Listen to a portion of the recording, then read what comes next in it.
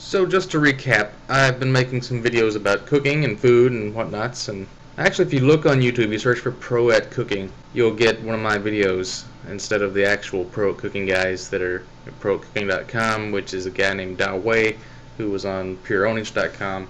And I made Da Wei stew one time with some chicken, and I made like a beef version. Actually, this week I made a beef version. Here's a clip from that. So here's the finished stew. I got plenty of giant carrots in there. I got these big red potatoes that I put in there. I usually get small red potatoes, but these are larger ones I just cut in half. I usually make my stew with some garlic, salt, and lemon pepper instead of using some kind of like dehydrated stew sauces or packets or whatever you put in there. Got some chunks of beef. It's very nice. And a whole onion that is going to be peeled apart. And I got some of these croissants that these are like day old. Actually, May 21st. Yeah, day old. Actually, I got them yesterday, so these were like fresh or something, but they were like in the sale aisle or whatever. Usually I get the old bread because you want something old and hard to dip in your stew because then it gets all soft. These must be really fresh croissants. I also got this big watermelon. I might pop that in the fridge when I get room. It's gonna be nice. Sometimes you're gonna say seedless watermelons, but then they're not actually seedless. They just have really small seeds. Which I guess technically it's true because there's less seeds. Seed less instead of seed more, but not completely seed free. And I have a croissant. Oh man, those are buttery. Oh man, that is good with the butter and the stew. What all have I done? What have I done? So yeah, I've made stew. I made breakfast. I flipped some eggs. I did some stuff on live cam. I think I made pancakes or some cinnamon rolls or something one night. Baked a cake, and I made other videos where I'm like testing out British food, Japanese food. One where I was sitting around eating pizza sticks, and there's one where I was sitting around eating Burger King. And like everybody says that they get hungry from my videos and have to go get whatever I make. So it's really good advertising. I should really make some money at this. Actually, I used to work at a convenience store where I would cook stuff, and there's been this big debate between American biscuits and gravy and stuff, and English biscuits, and this guy's like all pissed off at me. So that's what I'm going to make today. I'm going to make American biscuits and gravy. So when I used to work in this convenience store, I used to make it for customers, so actually I was professional at cooking. It's kind of odd when you think about it. I actually got paid to make gravy. Yeah, so I'd originally planned to make this about rotisserie chicken, but most of that video footage was lost in a tragic grease fire accident, and this is all I could salvage. And that's how you make my grandmother's famous rotisserie lemon pepper chicken recipe. Isn't it delish? Yummy. Yeah, so I can't really tell you how to make that. It's a pretty complicated, long procedure. It took 6 hours. But anyway, here's the gravy mix I'm going to be using. It's makes 2 cups, so I got 2 packets. That's what it looks like, gravy and biscuits, American style. I'm just pointing this out so you don't get confused and think I'm putting meat sauce on top of cookies or tea biscuits or something. That's the only reason I'm pointing out what biscuits and gravy is in America. I'm not making fun of England. You know, when I used to make it in a convenience store, you just boil some water and you pour in the mix and try and get the amounts right. It says bring 1.5 cups of water to a full rolling boil. Blend the gravy mix with 1/2 cup of cool water. Mix or whisk until lump free. I don't have a whisk, so I'll probably use a fork or something. Put it in cold water and put the cold water in the hot water. Just put it all in the water, mix it up, cook it. That's probably what I'll do. Screw that.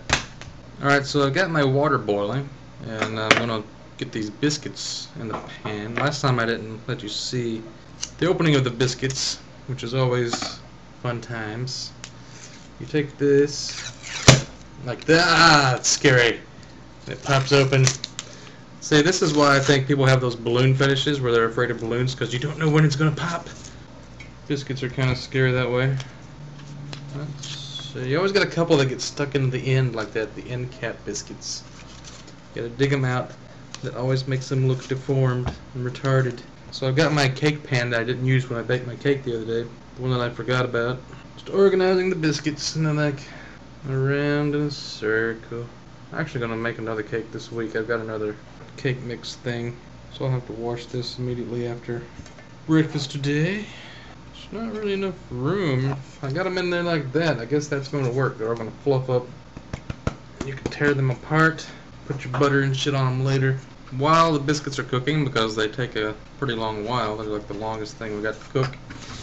I got some eggs at the store, and these are the large brown eggs, which I guess most people have. These are what chicken eggs look like before they bleach them and put all the crazy additives and shit in them, I think. I mean, some chicken eggs are white by default, but they usually have brown streaks or kind of weird colors, and they do something to the eggs to make them all uniformly colored. And I prefer the brown eggs because they're more natural, and I didn't really bring anything to put my eggshells into. There we go. Anyway, these are hard eggs.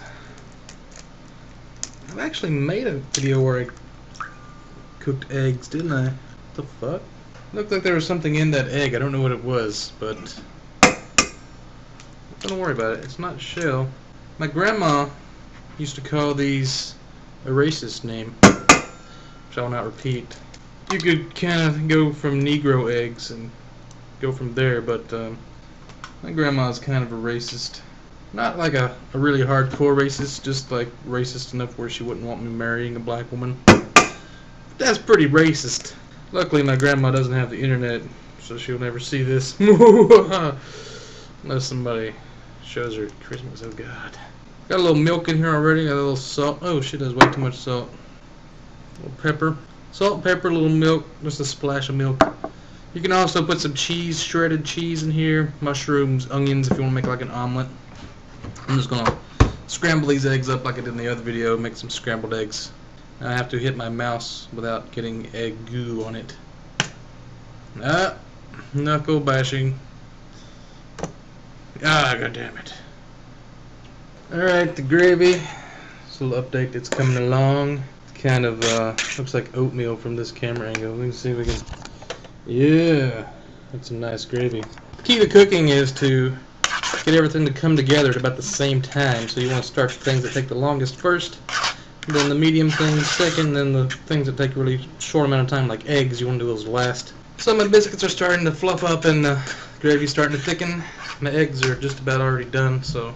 Okay, while it's finishing up, I just wanted to point out that my gravy is a little lumpy. Probably why they wanted you to put the mix in the cold water first and then put it into the hot water to keep it from being lumpy. It probably makes it all smoother, but I don't really care if it's lumpy. The texture of the gravy doesn't matter to me. And a lot of like professional cooks will say that textures are really important, but they're not in some things. I mean, some things like hamburger, you might want lettuce on your hamburger. Not because lettuce tastes super fantastic, just love the taste of lettuce. It's just the texture of the lettuce makes it crunchier. And it's like a burger, you want it to be crunchy. Or bacon on a hamburger. You don't really notice the bacon with all that beef and tomatoes and lettuce and all the other crap, but bacon's good on a hamburger because it makes it a little crunchier. So textures are kind of important, but not in gravy. In middle school, when I'm eating stuff, I would like combine it. I would mix stuff together and eat it, and people would get all freaked out, like, you're putting peas in your mashed potatoes and eating it at the same time. That's weird. What the fuck are you doing? You're crazy. It's all going to the same place. It's like, I used to go to Dairy Queen, which is a good place to get biscuit and gravy and other breakfast items. It's a franchise store, but you can order extra stuff, and since we're just, like, we lived in a country little town, so everybody was like, they all ate pretty much the same crap, so if you said you wanted some extra eggs or something with your biscuit and gravy, they just plop it on top of your biscuit and gravy. I mean, they didn't put it on the side or anything. If you wanted some bacon, they just put it right in the middle of your gravy. Just say there's some biscuits and gravy and just pop some bacon on top. Okay, we're done. I've got all my stuff together here. This is really weird having it all on my computer desk, but anyway. Plate of biscuits, freshly baked. Probably took them out a little early because they're not quite as brown as they could be. Bought a gravy, scrambled eggs. Now here's what we do. So you want to take some of your, it's a hot plate! Take some biscuits, split them in half like so. My friends Peaches and Star Magic and other people from Kentucky will know what I'm talking about here. This is how it's done. You spread out your biscuits for all you English folk. And you take your gravy, you pour it on top, just like that. Maybe put a sprinkling of gravy on the eggs, just a little bit like that. Oh, nice. See, it's got pepper in it, but you usually want to add some more pepper.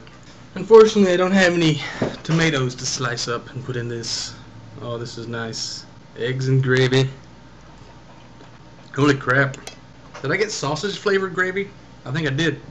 Tastes really meaty. There's no meat in it, but it tastes like sausage. It's pretty nice though. My first time making gravy at home. No, you think I'm a professional because I did it so well and everything is so perfectly done. Yeah, this gravy kind of has a weird taste to it, but it's what it looks like. Biscuits and gravy. This is what we're talking about in America. We say biscuits.